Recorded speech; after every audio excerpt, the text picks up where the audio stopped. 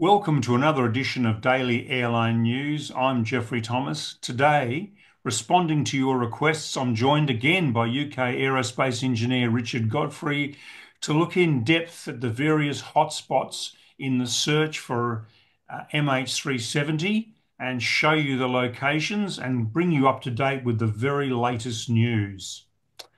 So, first, let's get an update from Richard on the progress of Ocean Infinity's Armada 7806, which is en route to offshore Australia.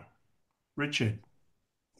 The Armada 7806 is now well underway, about 500 nautical miles uh, away from the Mauritius testing area where they were testing AUVs.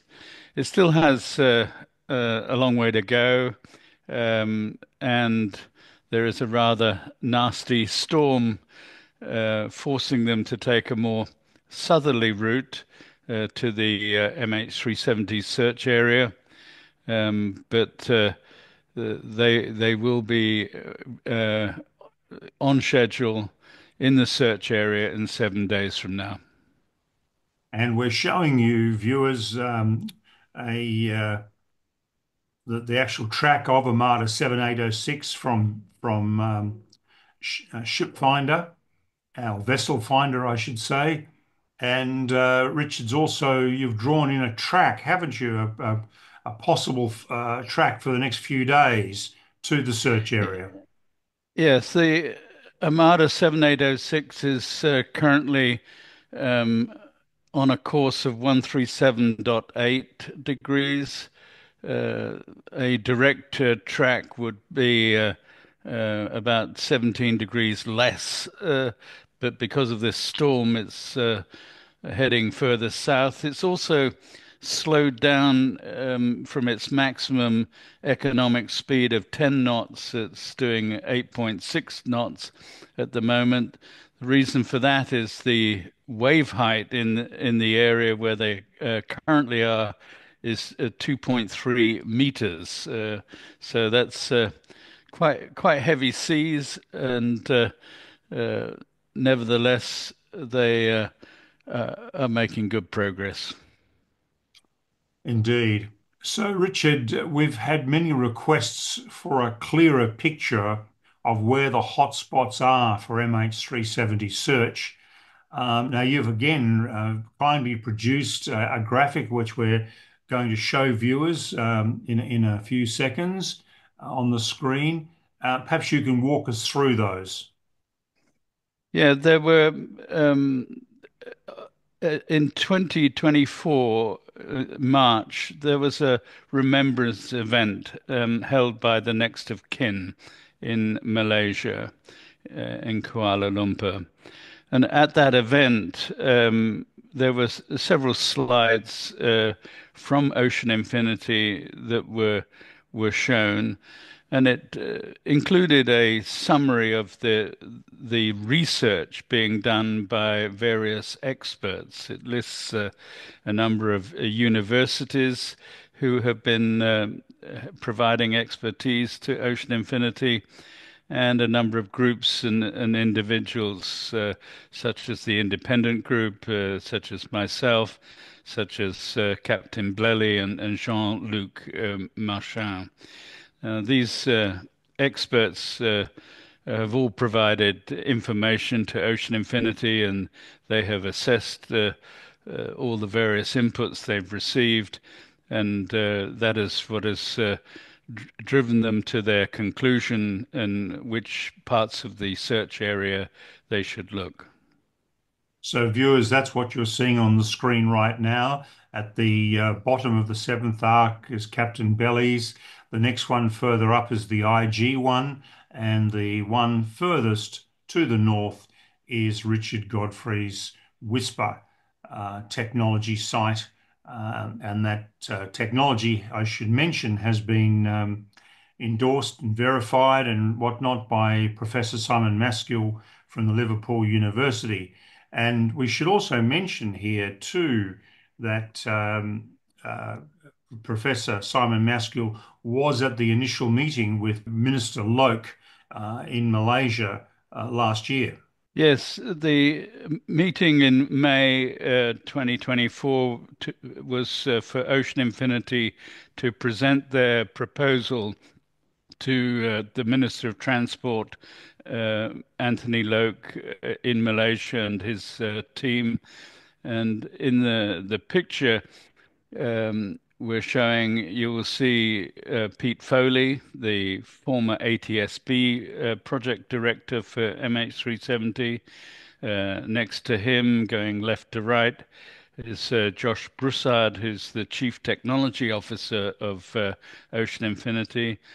Then, as you mentioned, Professor Simon Maskell, and next to him is Maxime Even, the commercial director back then for Ocean Infinity. And then two members, representatives of the next of kin. Mm. Now, we've identified the three hotspots. There is another hotspot. Well, there's quite a few, quite a number of different spots that have been claimed by various people, but one in particular, which we've been drawn our attention to again, was that of Captain Simon Hardy, which was well to the south of Captain Belly's site. Any thoughts as to why that is not included by Ocean Infinity? I think that was back in 2018 and driven by the original Boeing estimates of how far a Boeing 777 could fly on the fuel that was available. They estimated the maximum range was down to about 39.5 degrees south. Um, I think Captain Simon Hardy, uh, Captain Byron Bailey, Captain Mike Keane all did their own analyses and came to an area of 39.5 or 40 degrees south. Um, I think since then, there's been new studies done by Boeing and by other experts on the fuel consumption, on the winds that were prevailing at the time in the search area and on the flight path that MH370 is assumed to have taken. So we're now um, less convinced that the aircraft went so far south. The Australian authorities, ATSB, and the Department of Science and Technology Group, the DSTG, did a Bayesian methods analysis and came to the conclusion that it's more likely that MH370 didn't go much further than about 35 degrees south.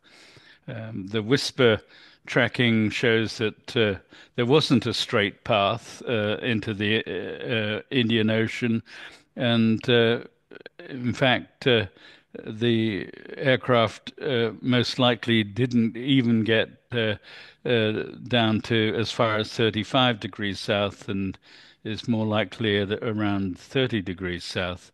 So there are a number of experts, a number of ideas and theories, uh, but Ocean Infinity have now come to a conclusion for the present search to look at these three that we've indicated.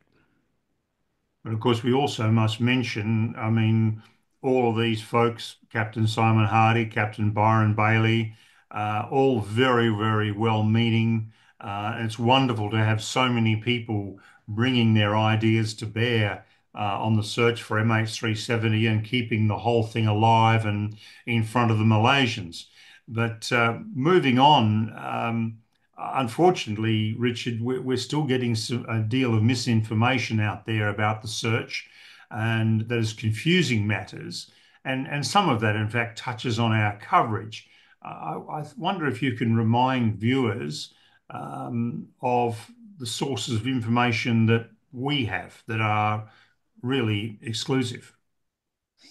Yes, well, number one, Ocean Infinity, Yes. and they certainly know what they're planning and where they're going. Number two, Professor Simon Maskell, who was actually at the meeting. Number three, the AAIB in Malaysia, who have sent a lengthy email that we published commenting on the questions about the upcoming search. Um, Number four, the next of kin are well informed, and one of Mm. them has published recently his views on my website. So we have a large range of credible sources to the information we're broadcasting. And we also must mention, of course, our dear friend Bladen Gibson, the debris hunter, who has also been very helpful in shaping our coverage with his analysis of the debris and in fine detail. That particular video was incredibly popular, identifying what he thought were the 20 major pieces of debris. Um, we're going to, I I have, if I can just mention, I have sure. great respect for Blaine and the work he's done over the years at his own expense, traveling around the Indian Ocean, meeting lots of local people and motivating them to get out there on the beaches in various countries and look for debris items.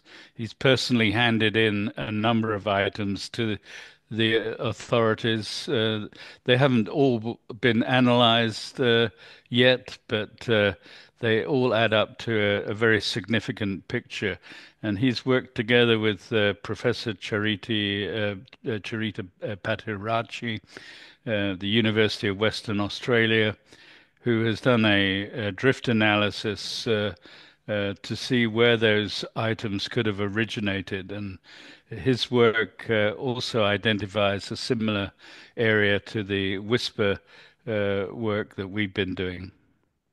Look, indeed. And of course, he went to Professor Patarachi first to say, where would the debris end up? And he directed Blaine where to go, and he found it. So, again, all based on science, no speculation.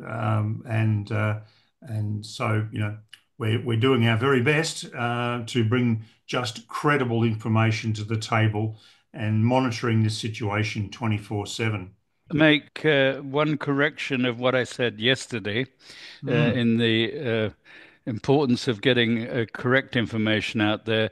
I mentioned yesterday the submarine Minerve, the French submarine that was found by Ocean Infinity in the Mediterranean, was in relatively shallow waters, less than 1,000 meters deep.